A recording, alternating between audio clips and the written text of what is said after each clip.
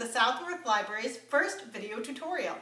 Today I'm going to be showing you what to do with these things that are hanging up around the library.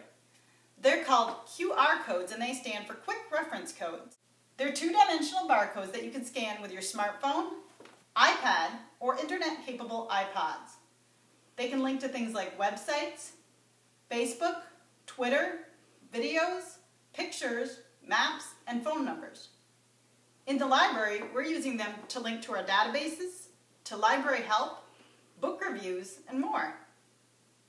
The first thing you want to do if you would like to scan a QR code is to get a QR reader on your phone. To do that, you can go into your phone's app store or you can search the internet. If you need help with this, please stop by the library.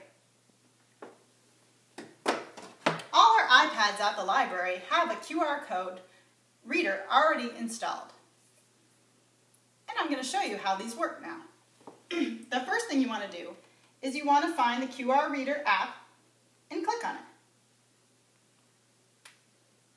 Once you have it open, you'll see that there is a square. You want to line the edges up of this square with the code that you're trying to scan. It should bring the web page right up for you. If not, you can click on Open this link. Let's try another one. This time we're going to try the call feature for the help poster. Once again, I open up my QR reader.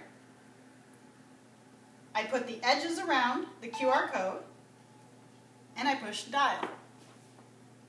Hi, do you have any iPads I can borrow? Great, I'll be right down. Thanks.